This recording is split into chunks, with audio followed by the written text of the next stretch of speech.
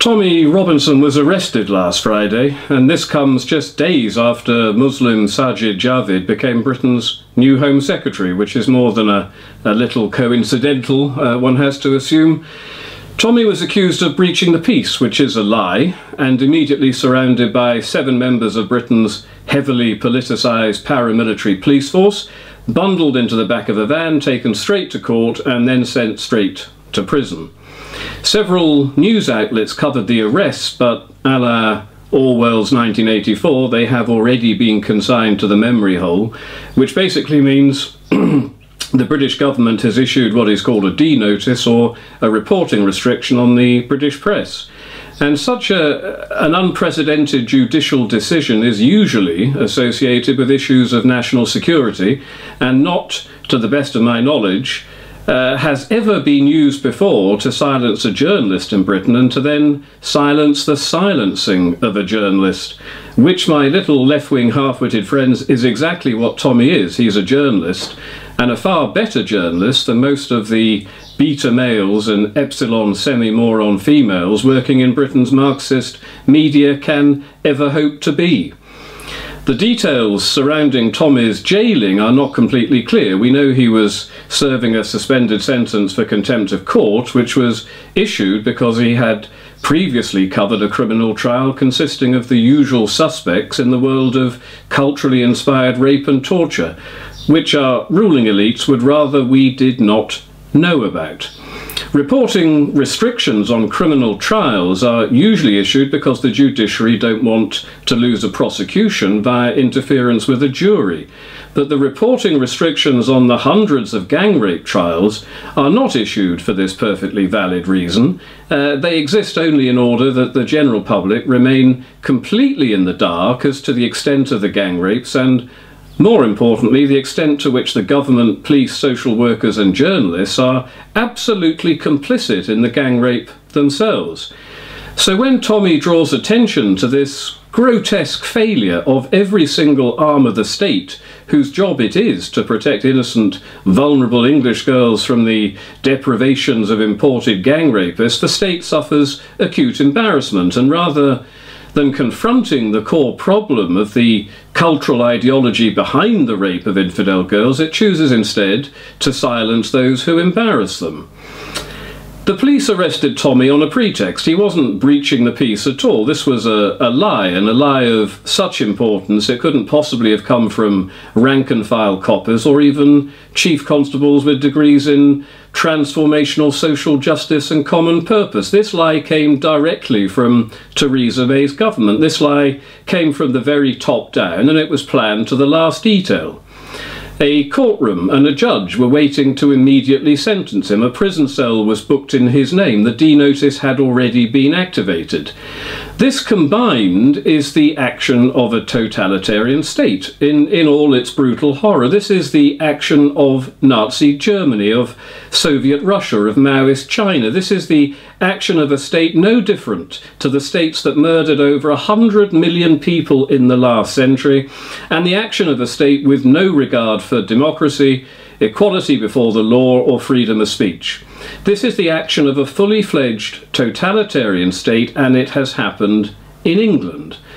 An England I no longer recognise, and an England those who sacrifice their lives in their millions to ensure democracy and decency sacrifice their lives in vain. And as Britain descends further into a catastrophic horror of unassimilable cultural diversity, courtesy of high birth rates, terror and a fanatical belief that our way of life cannot coexist with their way of life, so the ratchet will ever tighten. And not against those who threaten our way of life and the very lives of our children and grandchildren, but against those who seek to defend our way of life. Britain's ruling elites have been given a clear choice between attacking the aggressive invader or attacking the innocent native defender. They've made their treacherous choice because it's easier to attack those who do not bomb pop concerts, public transport systems and aeroplanes.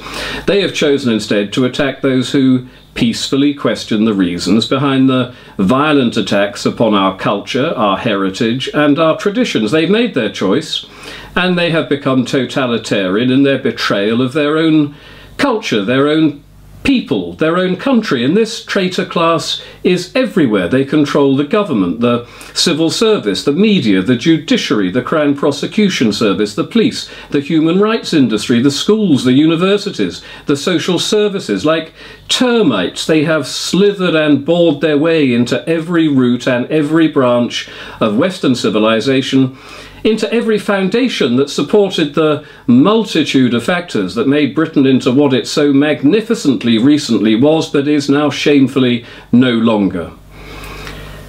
So what happens next? This Orwellian disappearance of Tommy should be emblazoned across the front pages of every British newspaper.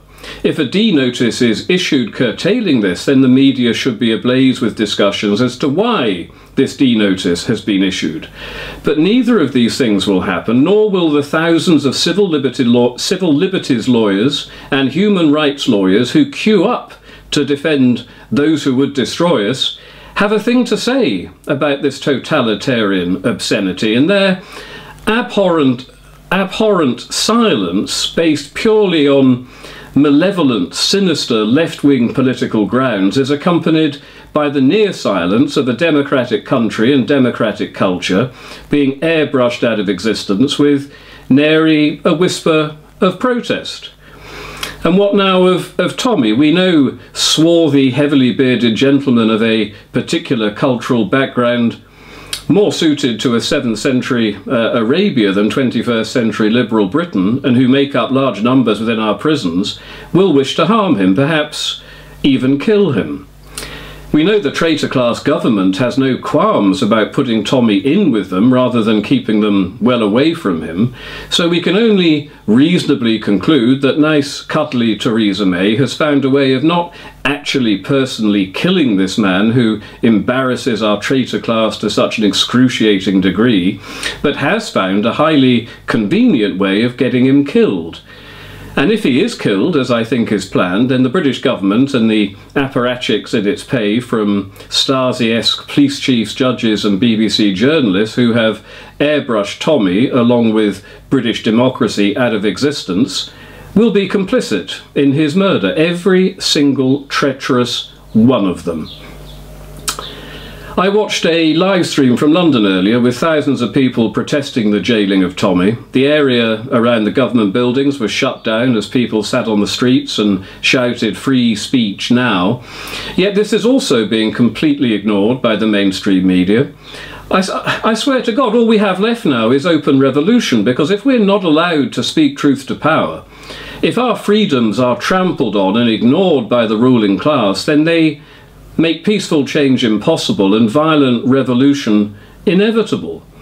And given this unprecedented assault on morality, decency, equality before the law, freedom of speech, democracy, isn't it time we all started thinking in revolutionary terms? If we cannot galvanise ourselves over this Orwellian vaporisation of Tommy Robinson, then nothing will ever galvanise us.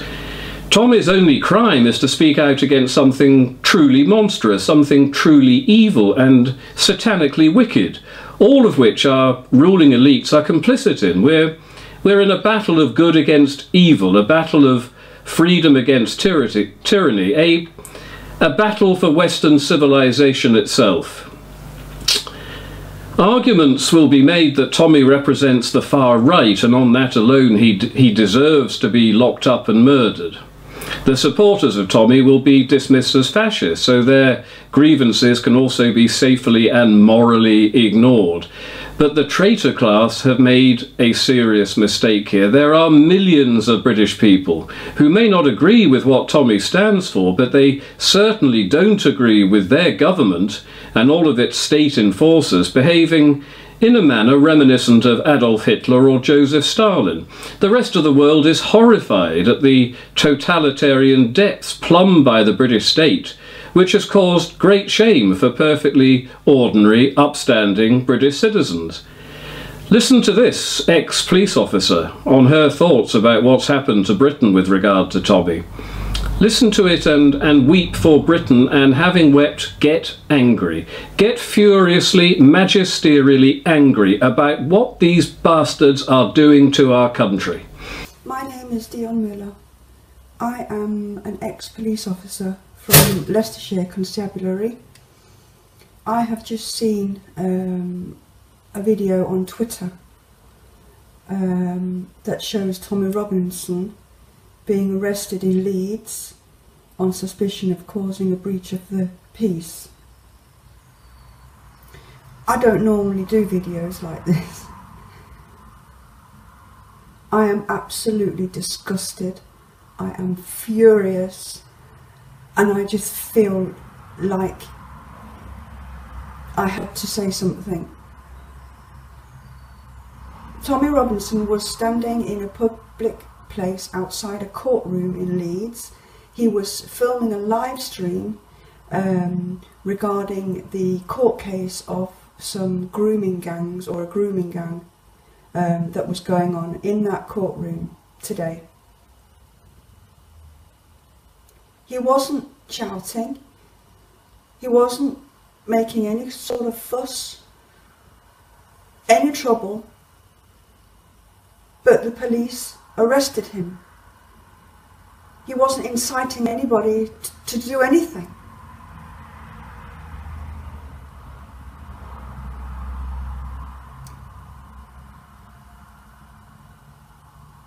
I used to think that I missed being a police officer, but I'm absolutely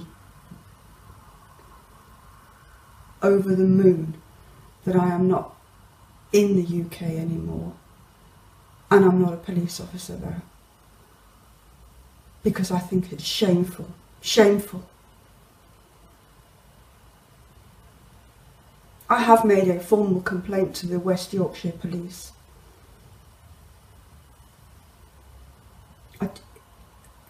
That's all I have to say. I really don't have any more words. I'm actually quite upset. I am, and I don't normally get like this, but this is just...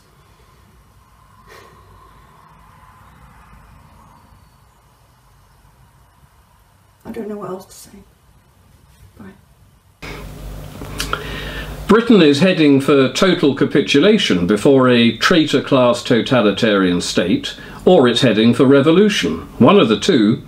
Let me sum up just how bad things are. Tommy draws attention to the evils of gang rapists who rape and torture vulnerable little girls in Britain, which has been going on for 3 decades whilst the state did nothing in case they were called racists, and for drawing attention to this repellent evil carried out by the rapists themselves, and the even more grotesque evil of a British state fully complicit in the gang rape. Tommy is now a political prisoner after a political trial, and the state bans any coverage of his imprisonment. We're rendered powerless in the face of totalitarian political injustice. The British government holds all power. The police and the judiciary enforce the government's political repression. The media refuse to cover the repression. The human rights lawyers and civil liberties organisations refuse to defend the dissidents, to even speak about the political persecution of the dissidents. This means one thing and one thing only. Britain is now a totalitarian state. No ifs, no buts. Britain is now a totalitarian state.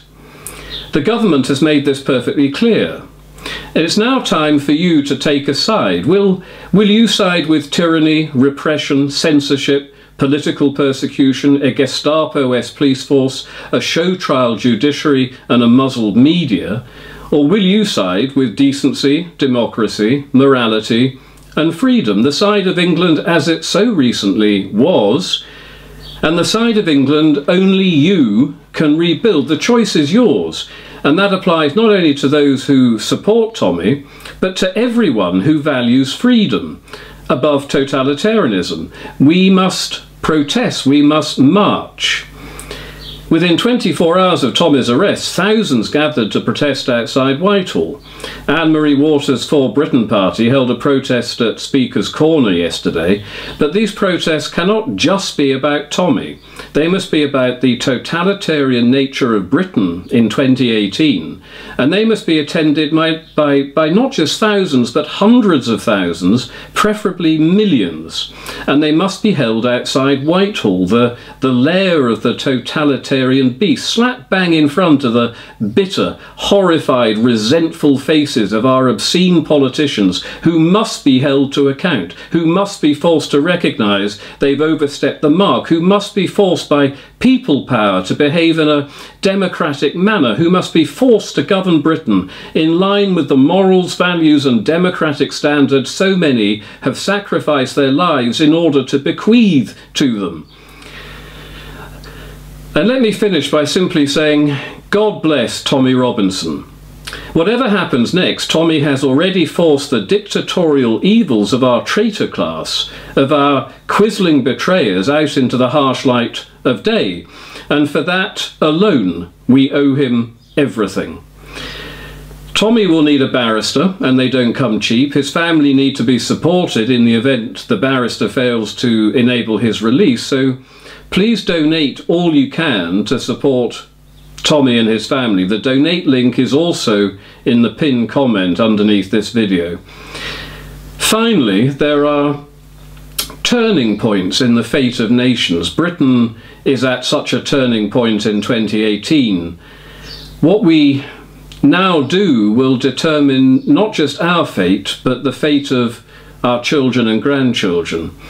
A British totalitarian state today will be followed by an Islamic state in the future.